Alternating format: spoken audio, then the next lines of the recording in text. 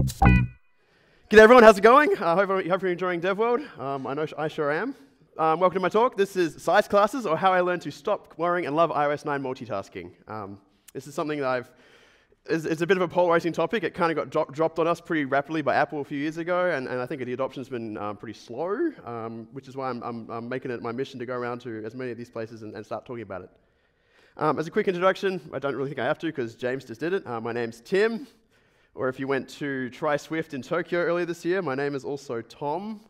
There is a lovely backstory about that, but you can come and ask me later if you want to hear about it. I'm from Perth. It's a very arduous journey all the way from Western Australia to Melbourne, but it's always a worthwhile trip. I've come to DevWorld a lot. I started coming in 2010, and I've only missed the 2013 one. It's not an over-exaggeration to say, it's just to state how valuable DevWorld is. I'm pretty convinced it was the kick I needed to get into the iOS industry. It's what I needed to actually learn. This is where I actually learned what a model view controller paradigm was. So it's really good to see it. It's still going, and it's even stronger than it ever was before. So I'm really happy to be back here and to see how well it's going. If anyone heard in the corridor earlier, I have a thing for Pokemon, possibly too serious. There was nearly a bar fight because there was a gym on the bar last night with Pokemon Go. Team Mystic, yeah. And if anyone else was at Try Swift, you might also know I have a thing for karaoke. He could not beat my Vaporeon. I was a web developer straight out of university, which kind of went well because then when the iPhone 3G dropped and I started getting into iOS development, most of the concepts and paradigms of web development move over to the UI concepts of smartphones as well, which is really nice. So I started becoming a full-time iOS developer in 2013, and I haven't looked back since. Like James said, I'm working for a company called Realm right now. We're a little company with a dream of making an offline database framework that involves less tiers and is less soul-crushing than core data. If you want to know more about that, I did a talk about it at DevWorld last year, and that should be up on YouTube. If you have any specific questions, you can come see me after this. So why about this topic in particular? Well, I really, really love the iPad Pro. I have been hanging out for this jumbo iPad for so long. I was so excited to hear about it. In fact, I was so excited that when it came out, I accidentally hit buy twice and ended up with 2 of them, which nearly ruined me financially. I had to give them back, which is incredibly sad as well. But what was even more sad was the thing is, the iPad Pro came with iOS 9, and iOS 9 introduced this new paradigm called split screen. And the thing is, no one knew about it until iOS 9 dropped. So a lot of apps didn't adopt it before then, and probably still haven't. Quite a few haven't yet. And it's something I'd really like to just continue, to try and explain to everyone how it works. It's not as hard as you think it is, and to just make it so more apps work on my lovely giant iPad. Outside of work, I am also a huge fan of doing open source now, which is something we're working for a company like Realm, which is all open source. What I've started to get into the habit of doing, I think, is I want to, when I'm working on my own private apps, to give them some more value, what I'm trying to do now is, if I'm working on a view controller or a view, or something that's just not attached to my business logic at all, I'm trying to get into the habit of modularizing it up and making it an open source package I can put on GitHub. I get the advantage of making sure that it's completely detached. It gives me an excuse to make sure the API is polished. It also means I can contribute back to the community as well as use it in my own app, which is really good. And I get a lot of good feedback, and it makes me feel happy that I'm actually giving back, hopefully about the same much of the code I'm actually taking from my own projects. 2 of my main apps, libraries at the moment, is I made an open source web view controller that lets you just look at a web page from your own app, backwards compatible down to the first iPad, iOS 5, and that's been interesting to support for the latest versions of iOS. It's not so valuable anymore now that iOS 9 has SF Safari view controller, but it's still useful if you want to have backwards compatibility for older libraries, older iOS versions. And the current one that's climbing my ranks at the moment is I made this last year. This is a crop view controller. So if you want to take a UI image instance and carve it up inside your app, maybe make a profile picture or something like that, this library, you can just drop it in, give it a UI image, and it'll spit out an equivalent UI image you can then pass on to your own local code. So these were my test beds. When iOS 9 dropped and split screen became a thing, the first thing I did was I started fiddling with it to try and see how easy it would be to take 2 view controllers that were using the old school style of rotations and sizes and how it would apply to the new one. So as an example of that, here's a picture of some random game from Japan. And just the concept of like making your own view controllers respond to size changes. And as you can see, the control bar actually changes position as well during transitions. Goes to the side when it thinks it's in landscape view. And yeah, it was just basically a matter of playing with that to see how easy or hard it is. And I learned quite a few things, so I thought I'd come and share them today. So really quickly, an overview of what we're going to be talking about. Just introducing the concept really quickly, like where we came from and where we're heading now, what the API looks like on a very code level, what other features iOS provides that makes our lives a bit more easy, and finally, just some considerations. If you're architecting an existing app to use size classes, how you can actually go about what are some good things you can use for it. So, introducing the concept. So a long time ago, in a software version far, far away, we had the amazing iPhone 3G, or if you look closer, that's actually 3GS, because that's the Compass app. And back then, life was simple. If we basically just had like a fixed size, a fixed window, and if you wanted to know what orientation the device was in, there was a very simple property on the Objective-C, because it's old, on the view controller, so you can see what orientation the device was in. You had a bunch of methods you could override if you wanted to do custom layout or handling when the device rotated. Some were implicitly wrapped in animation blocks, which was kind of tricky sometimes, because sometimes you had to figure out where your code had to go into which method to make it work properly, but for the most part, it was pretty straightforward. Yeah, and basically your choices were portrait mode, landscape mode, and this was explicitly dictated by the system. And you had overridable methods. And then this giant stonking great piece of aluminium came along, the first iPad. Does anyone here still have theirs? I still have mine, a few? Yeah, excellent. Cool. And that brought along the concept of universal applications. So the idea was you could have one binary that would deploy to the iPhone and the iPad.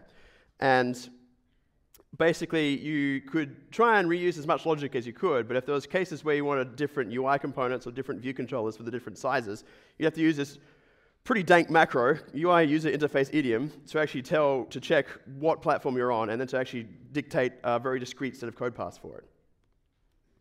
But then wwdc happened, and we got this, apart from the lovely announcement of this crazy new language, Swift, we also found out that Apple decided to kill that entire system with fire, and bring in a completely new system for handling sizes and rotations on iOS devices.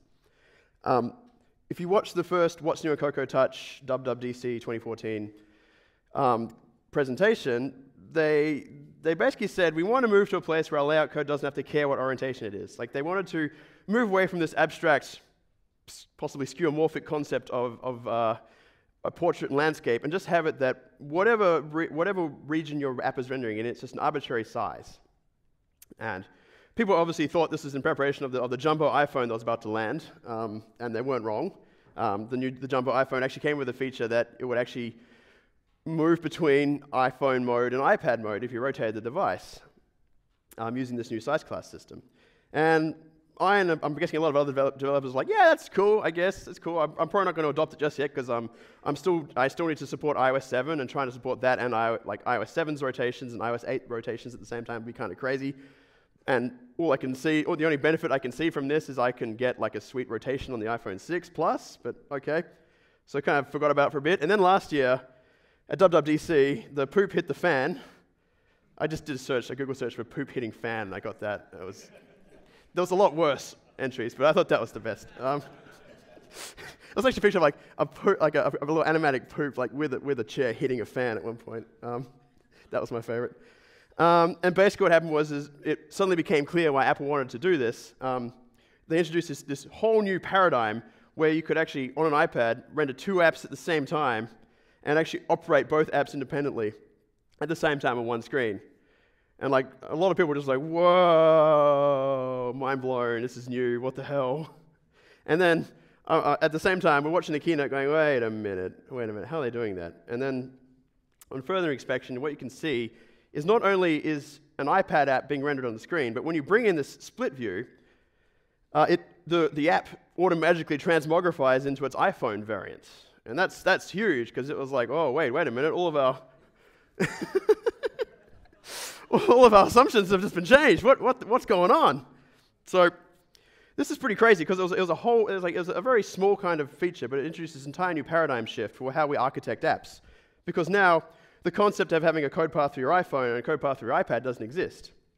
And the concept of interface orientation doesn't make sense, because obviously when you're in the iPad could be rotated in landscape, but as you saw, you've got two apps next to each other, but because of the relative sizing, they're technically in portrait mode. So calling it interface orientation is completely pointless. And basically, the system gets to tell you how big it thinks the window is and what kind of mode you should render your content is.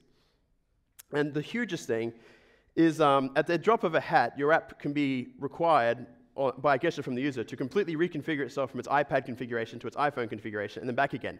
And that can happen at any point during execution on any view. Which is kind of like just a whoa kind of moment. So, exploring the API. So what is this new API that Apple introduced? Well, basically, back in 2012, Tim Cook got up on stage and very publicly poo-pooed Android by going, look at this, it's just a smartphone app blown up to the tablet. Look how cool the Twitter app looks. I missed that Twitter app. That was a good Twitter app. That was Tweety. If you want a real-world example, I'm going to do some shots fired here. And all we have to do is look at the DevWorld app, because the DevWorld app is exactly the same. Like, it looks great on the iPhone, but on my iPad Pro, it's pretty liberal in its use of white space. Pretty liberal. But yeah, so the entire point of this system called size classes is to make sure that this doesn't happen. Like, it's supposed to be like a wedge to separate like small content and large content, so you don't have like this arbitrary. It's not up to the user to try and figure out what their best size is. It's up to the system to say, okay, you should be in iPhone mode, you should be in iPad mode. So what are size classes exactly? They're very simple. They're just a single enum or enum. Enum? I don't know. We had this argument at Realm once. And it's just two values, basically, compact and regular. And their entire goal is to basically, they're dictated by the system to say how big the system thinks the screen you're rendering in is, and so how you should respond to that with your UI layout code.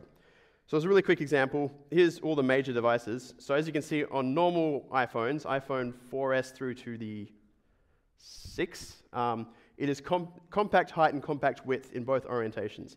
On the 6 Plus, it's regular height and compact width when it's portrait, and it's regular width and compact height when it's landscape. And this is why when you look at the settings app on the iPhone 6 Plus in that orientation, you get the iPad mode.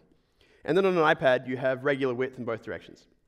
And then to compound that, when iOS 9 came out, now we have regular width, regular height in both. But then when you enable split screen, in portrait mode on both the normal iPad and the jumbo iPad, it's compact width, regular height.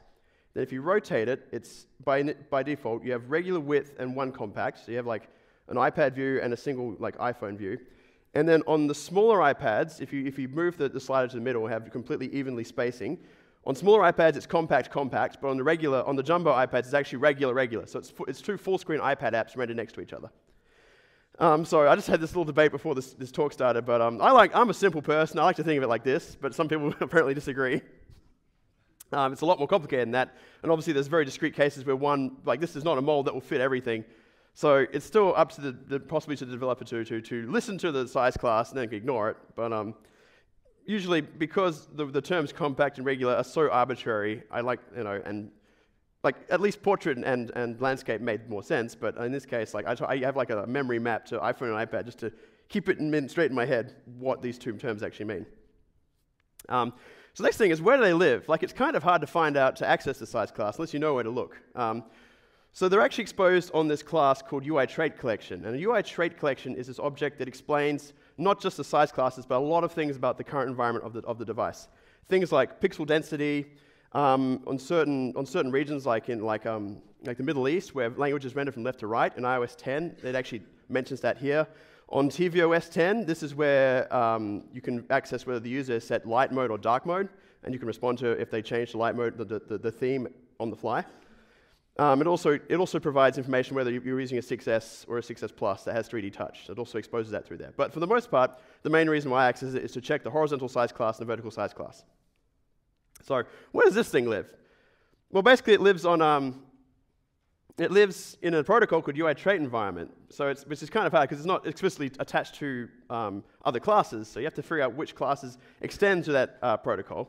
And the good thing is both UI view and both UI view controller support it. So if you're overriding either a UI view or a UI view controller, you can just do self.trait collection and you'll get that information straight away. Okay, implementing the functionality. So how to actually get split screen working in our app. Well, the good news, or possibly the bad news, is it's on by default. All we have to do is compile against the iOS 9 SDK, provide a launch screen storyboard, enable all possible device orientations, like if you do an iPhone app, upside down is usually off, so you have to explicitly turn that on. And that's pretty much it. But if you are like me and you've got an app that is totally not ready for split screen yet, you can also do the opposite thing and explicitly disable it by adding an extra flag to your plist saying requires full screen. So as you can see, a lot of things can happen, like if the user's changing the width of the split screen, or if they are moving between like light mode and dark mode. There was another method in that UI trait environment protocol, trait collection did change. So you can actually override this in your subclasses and then use this to actually work out if you need to do any work to respond to a trait collection. Now this will always trigger for a variety of things. Like maybe you don't really care that like on the tvOS light mode and dark mode happened. So it's always necessary to actually go through and compare with the previous trait collection objects that's provided that what you care about is the thing that actually changed. So you only respond to that when it's actually necessary to do the work. And we had this discussion earlier, like it doesn't get called as often as you think you might. For example, if you rotate a small iPad to landscape and portrait and back again, nothing actually changes. Like the trait collections and the size classes stay the same, so nothing actually gets triggered. So it's a matter of like playing with it to see if it's actually responding when you're expecting it to, and if not, you can actually just respond to a size change instead, and that's a lot more reliable. So this is the size changes. This is the API that replaced the will rotate to interface orientation of the older UI view controller class. This is a lot nicer, I think, in my opinion, because it's a single method, and the nice thing is you actually get an explicit animation block provided as a coordinator object, which means you can actually provide non-animated layout or animated layout if you want. So actually a lot more fine-grained control. It's a lot more clean. So I'm actually really happy this happened. And that happens for both like device rotations and when we're playing with split screen. So you know that when that happens, you need to do some sort of layout code. And finally, this has been around since iOS 5, but there's also view layout subviews and view did layout subviews, which you can use to just basically set up and also do any changes if sizes change without an animation. Storyboards are great. Well, relatively speaking, I don't like storyboards very much because I had this horrific time once where I tried to merge one with 50 view controllers into source control and it exploded. But that was a long time ago, and it's a lot better now. Now that we have like storyboard references and the ability to have a lot more granular storyboards. The good thing about storyboards is they really remove a lot of the work. So, or at the very least if you use nibs instead of storyboards. They remove a lot of the work because you can basically set up your constraints, and in Xcode 8 you get some even more cool stuff. You can set up constraints, and then you can set up, if you can see up in the menu there, you can actually set separate properties for separate trait collections. So you can automatically say, okay, in iPad mode, in regular, it's this big, but on compact, it's this big. It's really nice, and that's coming in Xcode 8 very soon, like when it ships probably next week. And it's a lot cleaner than what we currently have, where we have this arbitrary square UI that doesn't really match up with what we see on our devices. So I definitely recommend, if you can, try and do as much as you can in Interface Builder, because you're saving yourself a ton of code. UI Split View Controller used to be iPad exclusive up until iOS 8. Now it's really cool in the fact that if you render it in compact, it behaves like a UI navigation controller.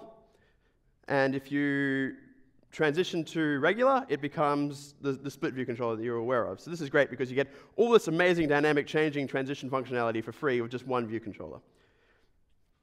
It's free.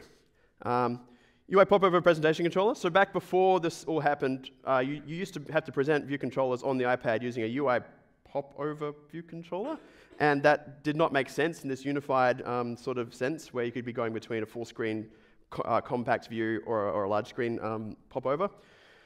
So what happened now is view controllers have a property where you can set the modal presentation style to popover, and then you configure it via this popover presentation controller object on the view controller, and then present it like a normal modal controller, and you get the same functionality. And then if the user is also moving between split screen or not, you move between full screen and popover straight away.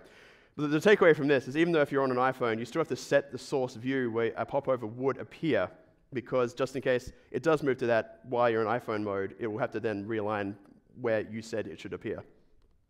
Same goes for UI alert view and UI action sheet. They got deprecated in favor of this generic UI alert controller kind of class. It does the exact same thing as UI popover view, before the UI presentation controller.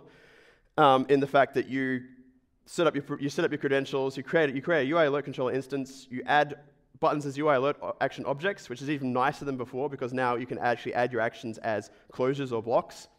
And then you present it using the proper representation control API before. So you set a source rect, and then you present it as a modal controller, and then the system does the rest. And then finally, one other cool little thing is I'm trying to figure out how much time I have left. 5 minutes. Okay, cool. You can also set UI images for separate traits. So, for example, if you have like a button with an icon on an iPhone, but then on the iPad it's a bigger button and demands a bigger icon, you can actually have separately sized icons that will then appear depending on the size on the size class. Or you could just use paint code and be done with this. But if you don't use paint code, I recommend you do use paint code. This is a system you can use.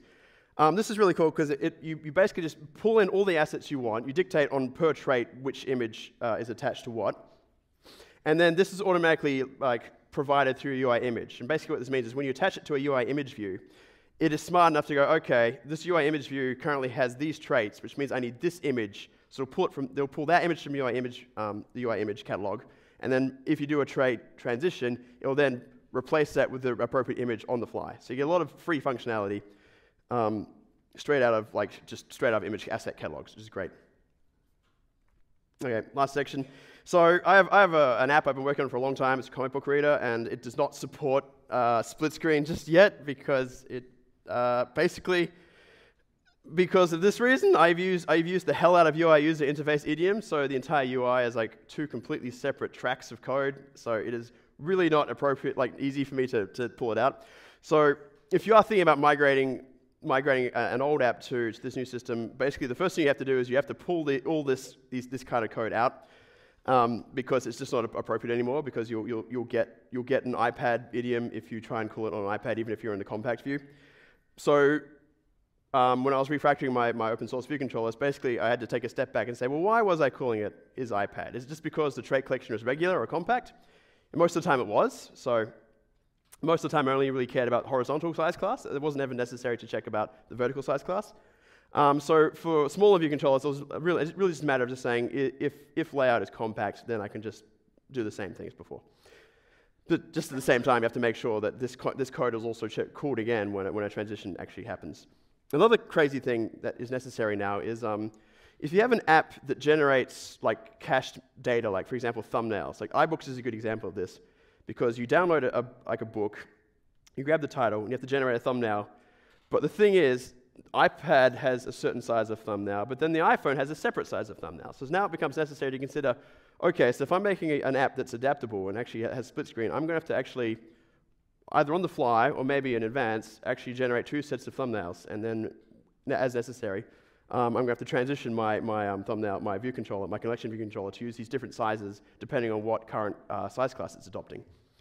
Funny side note, a while ago I actually jailbroke my iPad and introspected iBooks, and for some crazy reason they store all the thumbnails inside core data, which is, I was told is a bad idea, but apparently Apple does it, so there you go. Kind of like implied before, if Apple has made a controller or some kind of feature that you can use, I recommend using that instead of trying to reinvent the wheel yourself. I have a lot of custom view controllers in my code, and they're basically useless now. I have to refactor all of them to use this new size class model. And basically what that means is, the crux of the matter is, if Apple changes things, the more custom code you have, the more you have to respond to this. So if it's just a matter of compromising on your vision and being able to use an Apple sanctioned first-party controller or UI component as opposed to your own one, it's always good to consider that instead of having a really amazing, shiny, sparkly custom view that you have to keep rewriting every time Apple does a new iteration of iOS. There are some third-party apps that actually that do this. The biggest one's Tweetbot. Tweetbot has customized the hell out of it. Even the alert boxes and the action sheets, they're all custom.